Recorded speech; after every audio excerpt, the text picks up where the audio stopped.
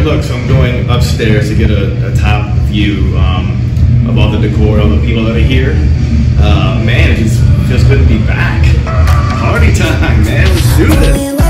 We drinking cherry wine and we dancing on an island. We going back the finest. Yeah, young Miss Tequila and call me señorita. I got me dreaming. My legs up on the ceiling. Oh yeah. I know when he come, he ain't never gonna leave now. That was fun last night. Let's jump into the computer and show you some things in Capture One I'm going to do with this event. Alright, so I figured y'all didn't want to see this mess behind me when the camera's right there looking this way. So I put this thing up on the ceiling, you know, that way. When the camera's here, I can, you know, zoom into black. And you won't see the mess back there. What do you think about that idea? Let me know in the comments. All right, let's get into Capture One so I can show you the job last night. All right, so how cool is this? So real quick, I'm showing you this for two things. First of all, I'm gonna go Adjustments, Reset. So this is the file that came out of the camera, just like this, boom. Which is still cool, very pretty, but I like more color. I like my blacks to be black. I just like some more punch, you know? So just so you see down here, at 3200 speed, at 125th, this is handheld, at a 5.6, and I'm using my 16mm 1.4 lens. As you can tell, I'm not shooting at 1.4 because I want more in focus. So you get more in focus when you shoot at a higher f-stop. So what I would normally do is my glossy sharp preset, my GK glossy sharp right over here, boom, and you'll see what it does off the bat, bam. Okay, now I'll normally come right over here, and if I have to, my color, my white balance selector picker thingy is on, but I like these colors as they are. There's nothing to white balance on here, so I am done. Like, what else would you do to this? My blacks are black, the colors are beautiful, and it's awesome. So I got a tad more clarity. I got my structure up a little bit. That's just for sharpness. And the dehaze I have at +4. You're like, what does dehaze do? Well, let me show you. As you move your dehaze, it does this thing with contrast and color. And as you move it, you'll see it go nuts. Like that's way too much, or maybe for this image, that's perfect. That's 100% dehaze. I normally would never use 100% dehaze, but you know, let's go back down to what was it, like I said +4? All right, we'll go 7, whatever. Bam, I'm done. So I need a fast workflow when I'm working on images. These were some of our revelers. The girl who owns this company, she designs these things herself. Isn't that cool? LED lights and everything. So cool. So let me do this real quick. Let me get off of the 5 stars. Let's go back to nothing so you can see it. Let me raise this.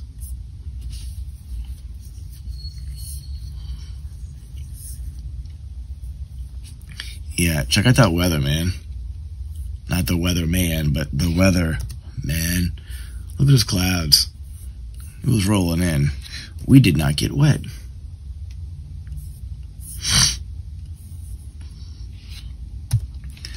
So look, let's do that real quick. Glossy sharp. Okay, so you see how this is bluish? Like, we know those clouds are gray, right? All right, this is what I mean. You can always find white, gray, or black in an image for your white balance. In this case, here's your gray. It's like you're looking at these colors here, and it's like, okay, if you're gonna click here, you're saying this is white. This is not white. That is a cream color. Here's your black. There's always black, white, or gray. I'm telling you. The bridge is gray. Now, all I would do with this since we're outside. Let's get your dehaze up. Let's get your contrast up. Let's bring your exposure down, actually. You can see how the colors come on in. This is actually like a pink because they use LED lights down here. And being that I was there on the job, I know what colors these are supposed to be. So if you want to crank your saturation up a little bit, to me that's too much. I like it down to there. Let's take your highlights, bring your highlights down. That really enhances the sky. And it's too much for me. So let's go up. And all I'm doing is keeping my eyes on this thing because it's my subject, right? Does this look real? Everything else that we're doing to it is for the entire scene, but I still need that to be real. So I'm good with this. Okay? Turn the Kelvin up a little smidge. Good to go. Now I'm going to Shift Command C to copy those settings. Okay? The reason why is I'm going to 5-star that. That's one of my selected images. Now I'm going to look at this dude's really cool, but I thought I had a better shot of him.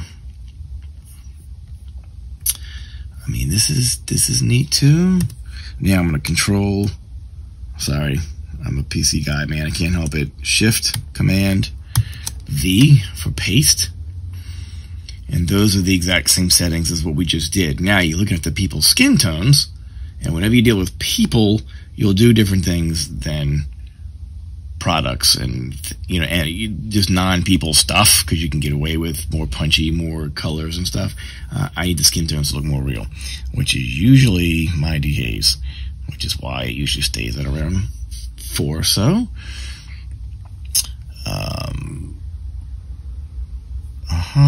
Shadows. Boom, done. So it's Control, geez, Command Shift copy on that one.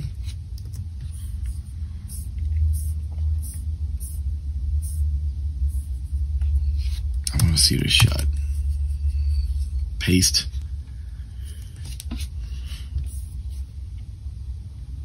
Pretty cool. So he has white. Let's click on that. Here's his cream. See how the colors change? Just click on black. It's like, which one is more true to color? And these whites are not a pure white. So sometimes you guys click around. Like his gloves are white. Where they're white. It's like, look at that. I click here, I get something different. Alright, so let me raise exposure a smidge. Take the contrast. Let's bring it down. Which way we like it? More up. It's like, what are you going for here? Like, that's kind of cool. I'm not worried about the sky. I'm worried about him. So anyway, that is what we do all day long looking at images. We're going to 5-star our favorites. And then I'm going to do what I just showed you to all the images. So once I move inside, let me go over here. Once we move inside, we start looking at, this is Rocket Doopsie. He's a friend of mine. Let's go ahead and do the same thing. Now, I have a glossy, sharp indoor. See what it does to the shadows and stuff? And I have a regular glossy sharp. My regular glossy sharp, it looks like a glossy image, with those blacks more black and the more punchy. The indoor sometimes is to raise the shadows and the midtones because there's more details in the background that I'm trying to keep. But in this case, I am still totally fine with the regular old glossy sharp, and he has color lights on him. So here's a creative looking image.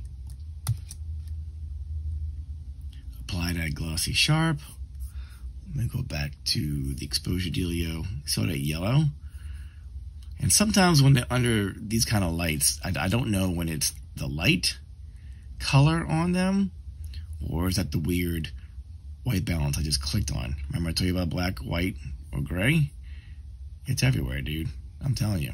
It's very rare that you don't have one of these colors in your image.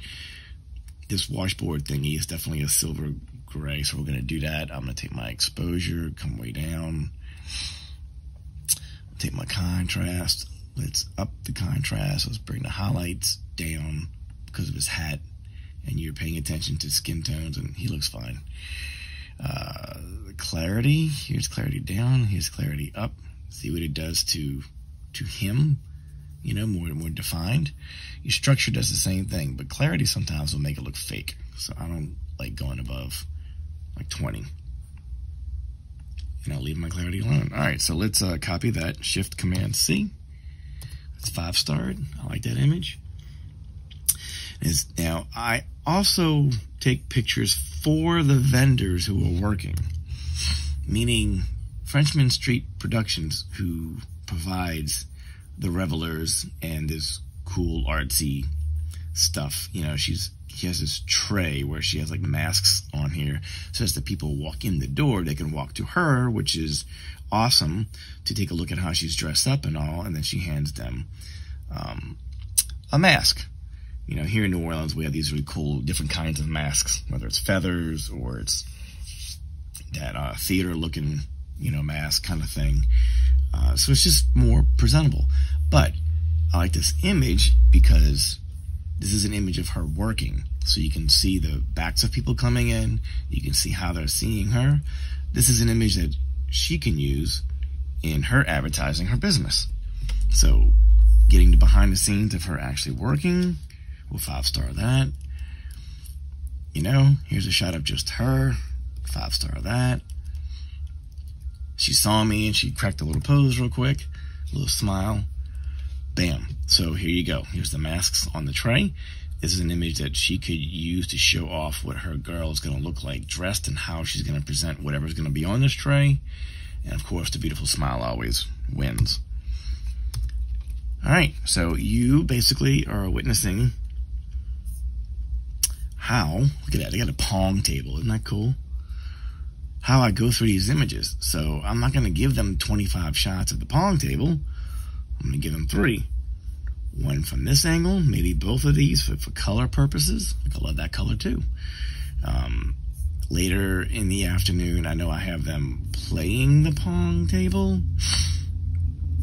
So that's what I'm giving them. So when I like giving my clients the images done, meaning I selected the favorite images and the angles and the purpose for what I was there for, did all the work to them, including cropping straight if I need to, and that's what they get. So what do we have up here? 754 images. Yeah, it's not going to happen. They're going to wind up getting like 150, 200 images. Because, you know, you work through a scene. Like all this dancing, you got to shoot. You just do. Speaking of dancing, watch these shots. These are really cool. I mean, how awesome is the movement on here? And I'm going to end this video of this job with the settings that I was doing. Because, yes, I was inside. Yes, we did have lights on them. But you're still, you know, not using flash. So you're subjected to how much light are you working with in an ambient setting. And, you know, how do you stop action? Well, you stop action by your shutter speed. You need to be shooting at least 250th or higher.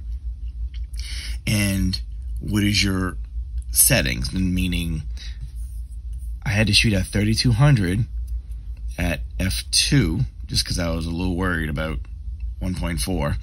I did at least f2, which is still pretty darn shallow, and it was still finding the face, which is amazing. Love you, Fuji. And work.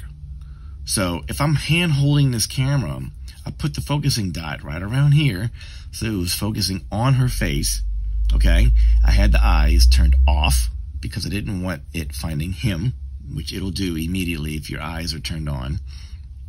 Keep the square on, focus here and shoot. So I knew shooting at 250th, I would stop her action. Because she's dancing, I would love a little bit of movement blur if it happens, because come on, they're moving. Everything you take pictures of does not have to be so razor tack sharp. Sometimes showing that slightly blurriness of the material is because she's spinning. So how cool is that? Her face looks sharp and this is sharp enough. Yay. So let's 5-star that. So I just wanted to show you that, like, how do I work in a live setting? Again, those were my settings. F2 at 250th at 3200 speed. And I was able to just work and get those really awesome angles, those low angles. You know, love this. And it's like her face is a little silly right here, but I was really watching her. And I'm going to crop this.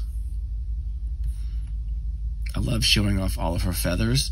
This white peacock, she calls it, is a new creation of hers over at Frenchman Street Productions. I'm telling you, man, she's awesome. She's creative. She's unique. You're going to get something stunning. It's absolutely worth the money when you're down here as a business and you're trying to impress your people who are there for the event. You know?